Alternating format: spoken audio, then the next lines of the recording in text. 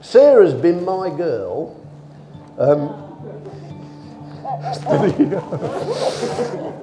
since the 13th of April 1989. I didn't know what my heart was in for till you stepped into the room. And I didn't show, but I wanted to know everything I could about you. See, I was told that 14 years ago, two young, fresh-faced, blonde 18-year-olds. First time we ever spoke and started what was, been an amazing 14 years. Who'd think we'd be here today?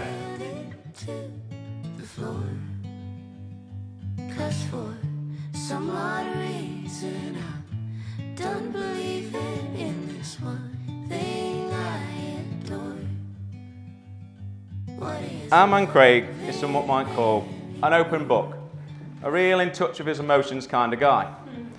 Others would say he's emotionally unstable. This man wells up at anything. An advert, a text message, a picture. His favourite film, Pitch Perfect, a meme even. now I carry the load to call in the wind and my smile. See, I was told the dreams were made to be believed in, so I put every single dream in you. But you She was almost the perfect baby. She slept well, didn't cry, very much anyway, and generally well behaved. Even growing up into her teenage years, she had such a zest for life and she just wanted to take part in anything and everything. She's now grown into a beautiful, bright and considerate person. So Craig, I think you've done pretty well, to be perfectly honest.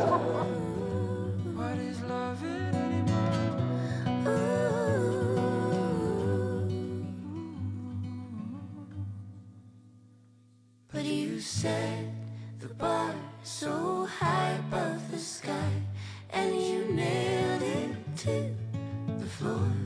It'd be too easy to stand up here and talk about all the obvious things as to why I love you, how beautiful you are, how funny you are. No, instead I'd rather talk about the other things that I see on a day-to-day basis that I absolutely adore and just love about you. I'd like to start talking about your drive and determination and hard work. Whether it's in work, whether it's outside of work with your sport and your fitness, you literally put your heart and soul into everything and deserve everything you achieve.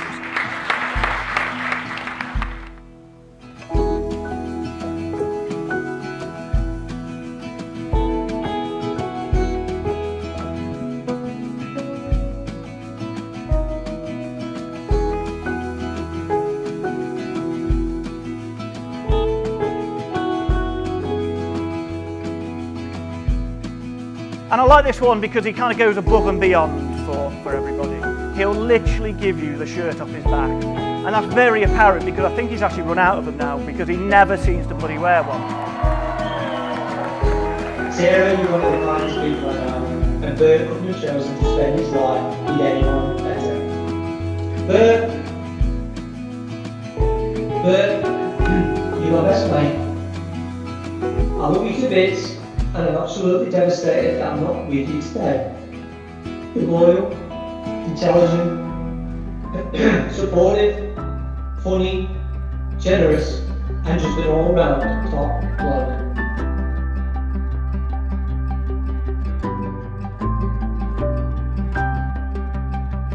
All I can ask of you, mate, is to take very good care of them. And as long as you do as you're told, you'll be absolutely fine.